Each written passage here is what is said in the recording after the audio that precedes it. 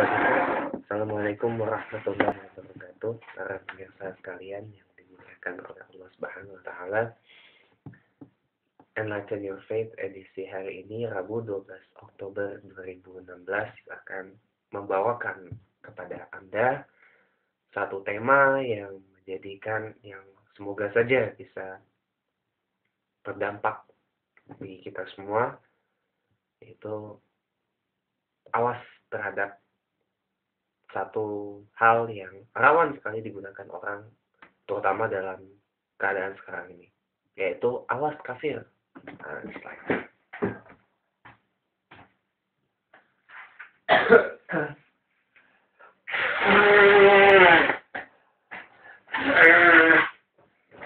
Ya, pemirsa, sekarang ini kan ada yang panas di Jakarta ini kan, yaitu kontestasi politik ya jelang pemilihan gubernur DKI Jakarta tahun depan yang merupakan bagian dari pilkada serentak 15 Februari 2017.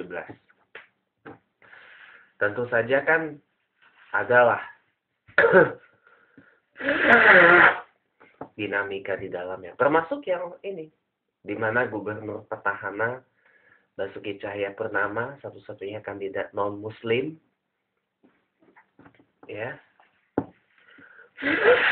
ini banyak diserang oleh kalangan Muslim konservatif di Indonesia kebanyakan dengan menggunakan surah Al-Maidah ayat 51 tentang pelarangan umat Muslim untuk menjadikan orang Nasrani dan Yahudi sebagai pemimpin. Padahal menurut guru saya, Imam Besar Masjid Istiqlal, Kiai Haji Nasaruddin Umar, dan juga mantan Ketua Gerakan Pemuda Ansor, Kiai Haji Nusron Wahid, ya, itu dalam terjemahan Al-Quran, di luar dari terjemahan Al-Quran bahasa Indonesia, kata aulia itu bukan pemimpin.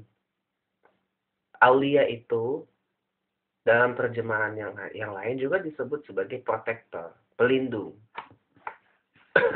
Pelindung. Jadi multitafsir memang. Al-Quran itu multitafsir. Kalau kita tidak mempelajari Al-Quran dan mempelajari ilmu tafsir Al-Quranul Karim kepada orang yang ahlinya, benar apa yang disampaikan oleh Kiai Haji Nusron Wahid dalam Indonesia Lawyers Club TV One dengan tema Setelah Ahok Minta Maaf kemarin malam. Gurunya setan. Jadi orang bebas menggunakan Al-Quran itu untuk kepentingan-kepentingan tertentu. Dan jelas, dalam konteks Indonesia itu tidak tepat. Nah, dalam salah satu sabda Rasul SAW, janganlah kamu kafir kembali sesudahku, di mana sebagian kamu memenggal leher yang lain. Kemudian perlu saya tambahkan dari hadis riwayat Bukhari, sabda Rasulullah, dari perkataan Rasulullah SAW kepada Jarir bin Abdullah Al-Jabali radhiyallahu anhu ketika Haji Wada, suruh tenanglah orang banyak itu.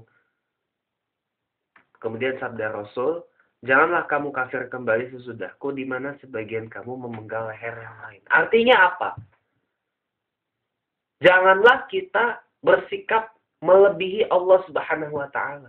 Saya berani mengatakan di sini bahwa Gubernur Ahok atau pemimpin non-muslim lain di Indonesia yang merupakan mayoritas muslim itu bukan kafir.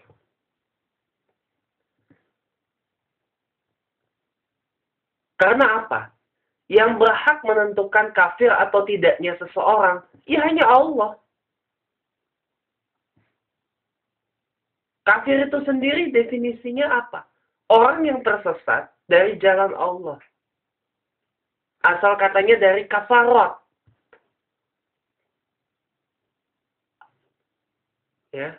Asal katanya dari kafarat, tersesat, tertutup hati nuraninya dari jalan Allah Subhanahu wa taala. Jadi jangan hanya mengatakan yang non-muslim itu kafir, yang muslim pun juga bisa jadi kafir. Kenapa? Karena dia menyesatkan dirinya dari jalan Allah Subhanahu wa ta'ala. Contohnya, Gatot Brajamusti, Dimas Kanjeng taat pribadi. Itu jelas-jelas kafir. Kenapa? Karena mereka menutup diri mereka dari jalan Allah. Dengan istilahnya apa namanya? Menggunakan dalil-dalil Allah untuk perbuatan tidak baik. Para yang ngaku-ngaku sebagai kiai atau tabib, guntur bumi misalnya. Kafir juga dia. Dulu sebelum bertobat. Atau yang aliran-aliran sesat tuh, Gafatar, yang Ahmad Musadik ngaku Nabi setelah Nabi Muhammad SAW, itu juga kafir. Kenapa saya bisa mengatakan Ahmad Musadik itu kafir? Ingat pernyataan ini. La nabiyya ba'da. Tidak ada nabi lagi sesudah Nabi Muhammad SAW. La nabiyya ba'da. Tidak ada nabi dan rasul lain setelah Nabi Muhammad SAW. Setelah Nabi Muhammad itu meninggal pada umur 63 tahun 642 Masehi,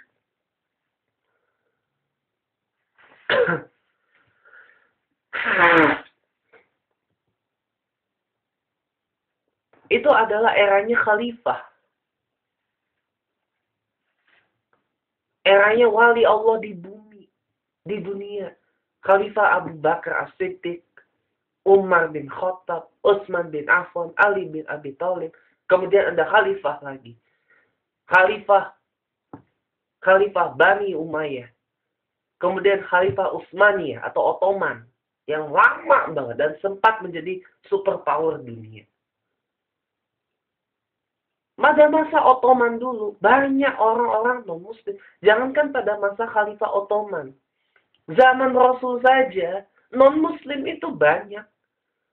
Zaman Rasulullah SAW ada orang yang beragama Nasrani, Yahudi, Majusi, atau kepercayaan tempatan, animisme dan dinamisme.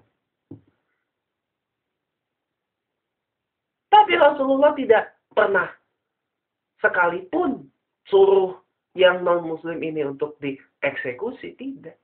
Rasulullah SAW memiliki seorang mertua Yahudi dari istrinya, Sofia binti Huyain. Ya. Sofia ini masuk Islam, tapi mertuanya Huyain bin Akhtab. Ini tokoh Yahudi terkemuka dari Bani Quraidah. Mertuanya Nabi Muhammad SAW. Ya. Huyain bin Akhtab dari Bani Quraidah ini punya mantu pemimpin besar, tidak hanya umat Islam, tapi Kabirul Imamun Nas, Kabirul Imamul Insan, pemimpin besar bagi seluruh umat manusia dan Muslim, dan tidak ada masalah. Tidak ada sejarah Nabi Muhammad suruh mertuanya tuh dieksekusi kayak di Korea Utara kayak gitu, tidak ada. Hanya gara-gara mertuanya Huyain bin Akhtab ini Yahudi. Nah sekarang coba. Atau dulu deh, seperti yang dikatakan Nusran Wahid di ILC TV One semalam. Ya, zaman Rasul juga pernah ada satu kejadian di mana ada pengangkatan gubernur non-muslim. Tapi pada saat itu memang sudah ada surah Al-Maidah ayat 51 dan ulama itu jauh lebih soleh daripada ulama yang sekarang. Tapi tidak mempermasalahkan hal tersebut, pemirsa.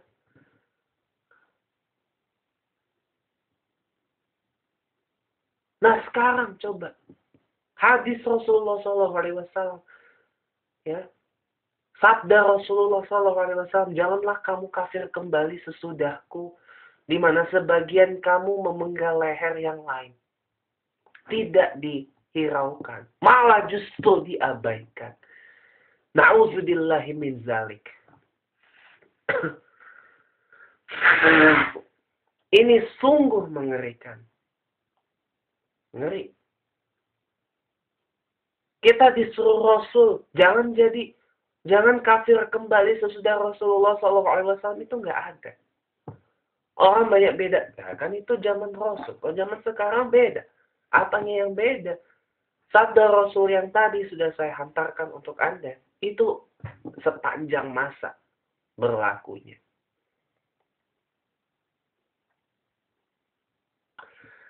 Sabda Rasul yang lain. Yang dikutip dari Ibnu Umar radhiyallahu anhu. Dari hadis riwayat Muslim. Siapa yang berkata kepada saudaranya, "Hai kafir," maka ucapan itu kembali kepada salah satu di antara keduanya.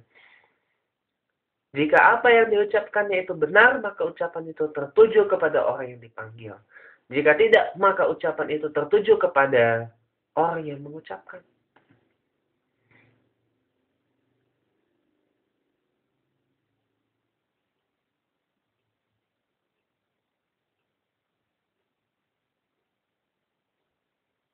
Jadi hati-hati ya.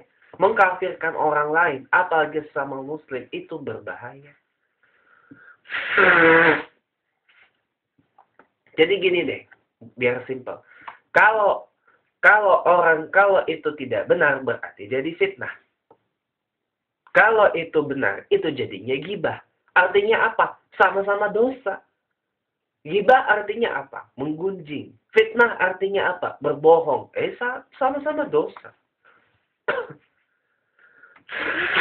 Sama-sama dosa, makanya harus hati-hati. Jangan mengatakan ini sembarangan Ahok kafir gara-gara dia non-muslim. Jangan. Masih banyak daerah-daerah di Indonesia yang pemimpinnya non-muslim, tapi tidak pernah tuh ada dikatakan gubernur Sulawesi Utara kafir. Gubernur Nusa Tenggara Timur kafir. Gubernur Kalimantan Barat yang non-muslim kafir. Gubernur Papua non-muslim kafir. Gak ada sejarah seperti itu, pemirsa. Gak ada. Ini Indonesia. Di mana Indonesia ini adalah bukan negara agama, tapi negara Pancasila. Nah, dalam Pancasila ini, konteks beragama itu ditempatkan di ranah pribadi. Ada tuh dalam pembukaan Undang-Undang Dasar 19, ada tuh di Undang-Undang Dasar 1945, pasal tentang hak asasi manusia, di mana setiap orang berhak menjalankan agamanya masing-masing. Kalau perlu nih saya bacakan untuk Anda. Oke, kalau perlu nih saya bacakan untuk Anda nih tentang agama. Ya. Di pasal 29 ayat 2. Negara menjamin kemerdekaan tiap-tiap penduduk untuk memeluk agamanya masing-masing dan untuk beribadat menurut agama dan kepercayaan itu. Pasal 29 ayat 2. Berarti apa? Agama itu tempatkanlah di dalam negara Pancasila. Menjalankan agama itu adalah ranahnya ranah pribadi. Ini saya kasih tahu sedikit sejarahnya. Kenapa kok sila pertama Pancasila bisa ketuhanan yang Maha Esa? Tadinya kan Piagam Jakarta. Ditambah lagi kewajiban melaksanakan syariat Islam bagi yang menjalankannya. Ini dari masa Bung Karno. Mungkin Bung Karno punya pertimbangan untuk menghapus kewajiban menjalankan syariat Islam bagi yang mengerjakannya.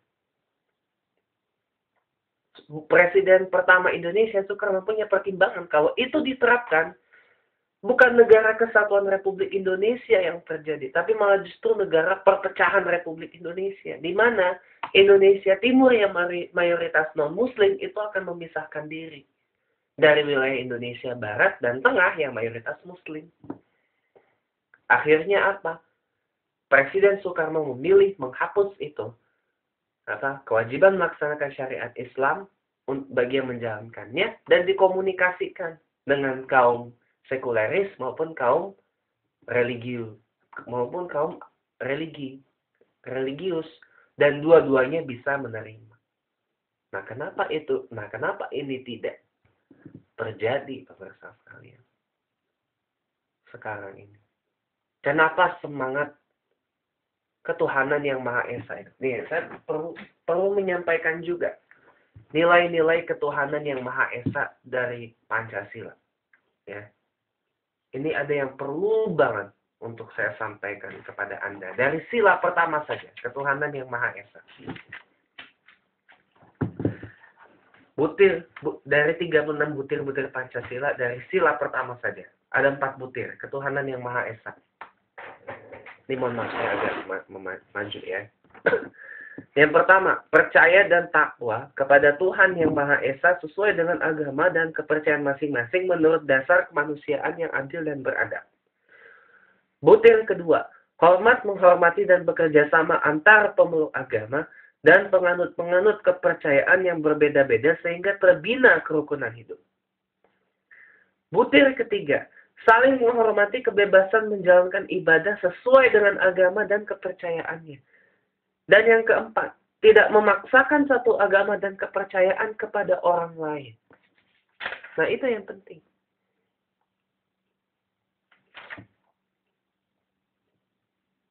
Kalau perlu saya bacakan utuh 36 butir-butir Pancasila.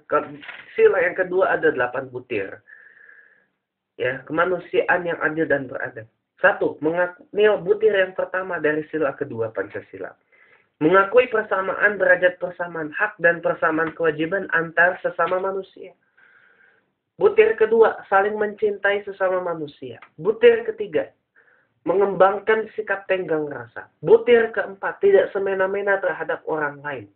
Butir kelima, menjunjung tinggi nilai-nilai kemanusiaan. Butir keenam, gemar melakukan kegiatan kemanusiaan. Butir ketujuh, berani membela kebenaran dan keadilan. Dan butir ke-8, bangsa Indonesia merasa dirinya sebagai bagian dari seluruh umat manusia, karena itu dikembangkan sikap hormat, menghormati, dan bekerja sama dengan bangsa lain.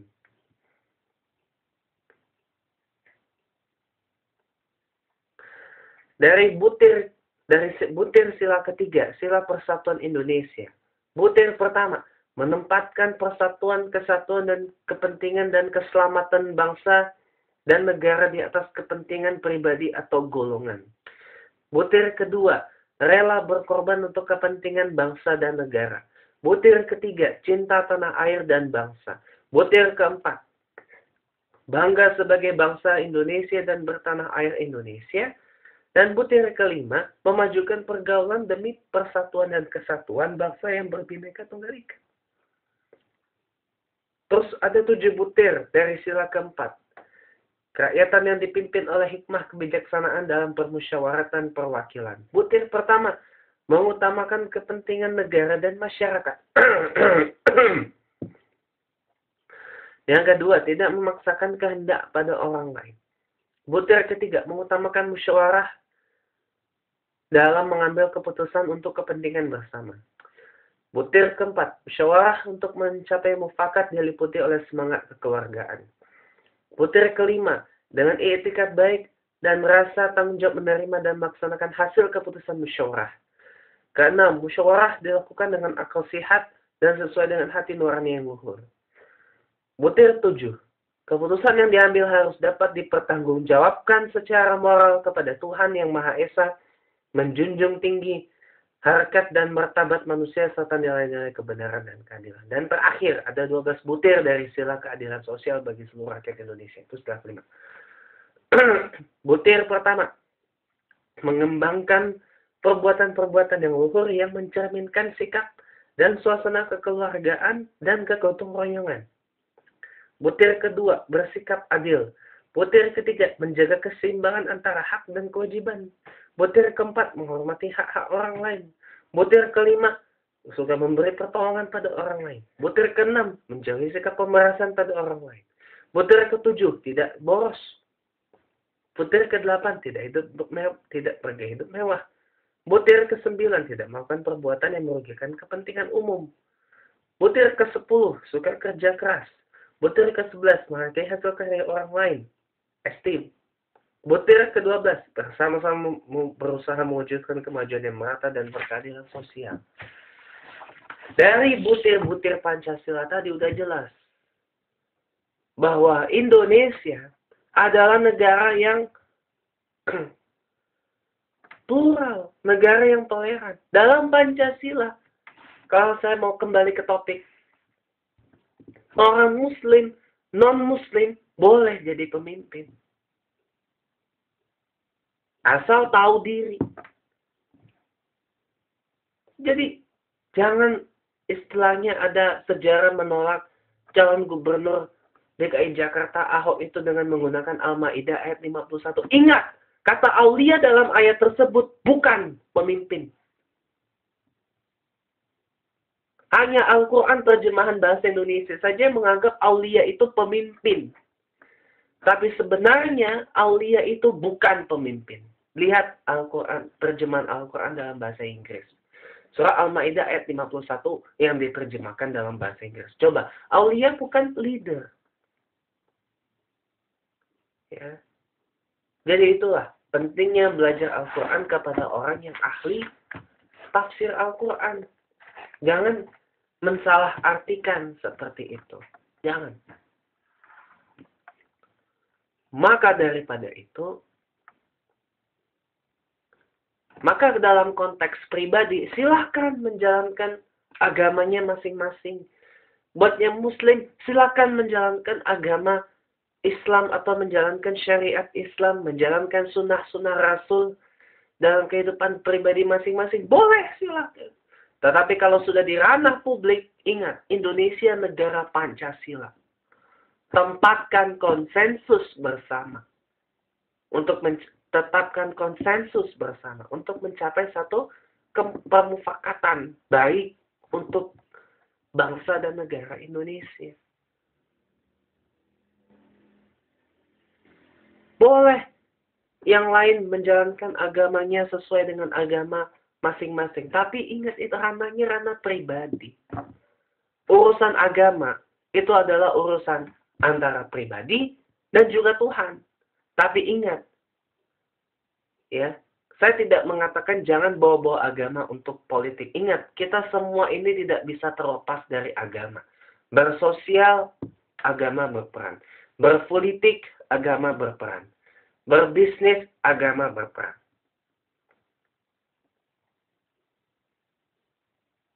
Ya, nggak akan pernah bisa lepas. Tapi ingat, tempatkan agama itu pada tempat.